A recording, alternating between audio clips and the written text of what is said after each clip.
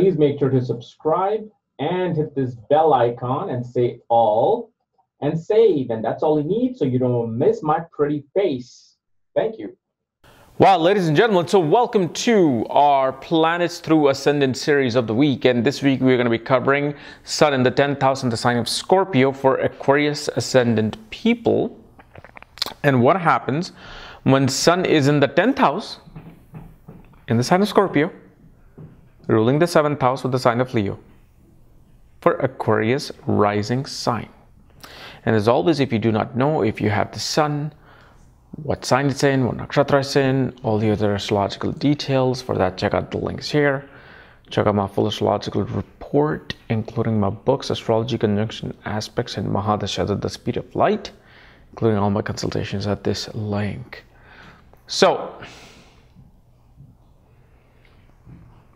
Sun in the 10th house for Aquarius ascendant people. So Sun, as you know, represents the government, father, authority. Okay? Sun is energy because Sun does give us energy. So on the most basic form, it's energy. And Sun rules the 7th house. 7th house represents marriage, business, partnership, career, mass fame. And Leo, which is the sign ruled by Sun, is in the 7th house. And Leo is dynamic self-expression, children, arts, politics, creativity. And Sun is in the 10th house in Scorpio of transformation. So the one thing we see with this placement is that a person's career, reputation, their image in the world transforms and changes after marriage. After marriage, and also after the birth of the second child. Both ways, their image transforms into something new. Such people find great favors through royal societies, through kingship, meaning government. Such people have a very strong determination to rule the government, to rule the world, pretty much. On behalf of the marriage, such person will have a lot of unaccounted wealth, hidden wealth. And especially their spouse will have a very strong authoritative position in their professional sphere, and spouse will be focused towards career. And especially the spouse themselves will be involved in politics, will be involved in social reform. Now, obviously, you'll find not just such professions, but you'll also find people who are surgeons, doctors, mystics, occultists, engineers with this position. Because just by one position with the 10th house in a planet, it won't give you too good of a sense of who this person is. But what it shows is that a person must be, has to be, needs to be in an authoritative position in order for them to find comfort within themselves. Like, okay, this is who I am. You see that thing, ego, that drives us. The Sun is driving that ego, saying that, okay, if you're not in an authoritative position, you're not worth it. You're nothing. And so they keep feeling that if they're not in a leadership position. Also shows that your spouse, at some point in your life, in your married life, will use occult knowledge and occult powers to help you with your careers. And what is the most simplest way we see this? In a way where I see a wife who gets a career consultation from me regarding their husband. Can you please tell me when's their next promotion? Can you please tell me what is the right career for them? Can you please tell me should they go for their higher education? So they're using occult knowledge and power, okay? Or their spouse, this person, whoever this person is, their spouse is using occult power to help them with their career. You know, and the most common way, especially in the Indian culture, is Vedic Astrology.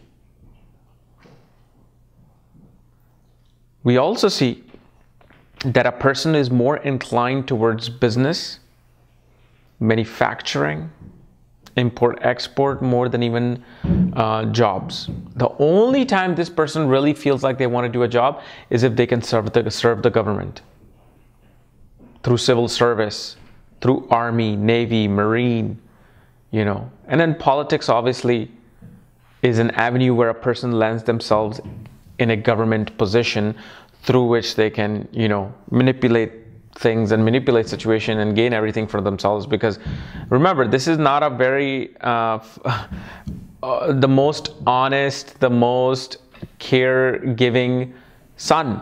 This person is going to look out for themselves first. This is the person who is actually made for politics, excellent for politics, due to the fact it will show corruption in their career. This person will do whatever it takes to get to the position that they want to. And especially the best, you know, scenario for such a person is to be in politics.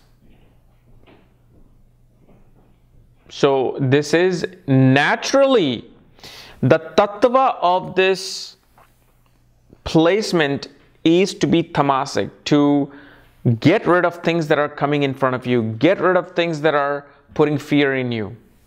However you do it, now that's the thing that I'm trying to explain here. Like, these people do whatever it takes, especially if you have effects of malefic planets upon this conjunction. Actually, with Jupiter and Sun in this, they can actually become quite violent. They'll use violence forces to get what they want.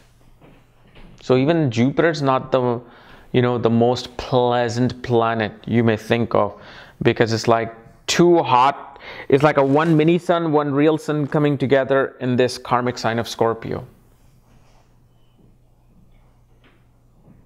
And one thing you also want to see, if this sun transfers into the sign of Gemini, okay, if it goes into the sign of Gemini in Navamsha, most definitely this person will have 3 transformations in their career. They can go from being an IT professional to marketing to astrology, or IT to politics to astrology, like 3 different, you know, fields and transformation in their career. But definitely they have a very, very strong, solid career. They get the fame in their career. They get the recognition in their career.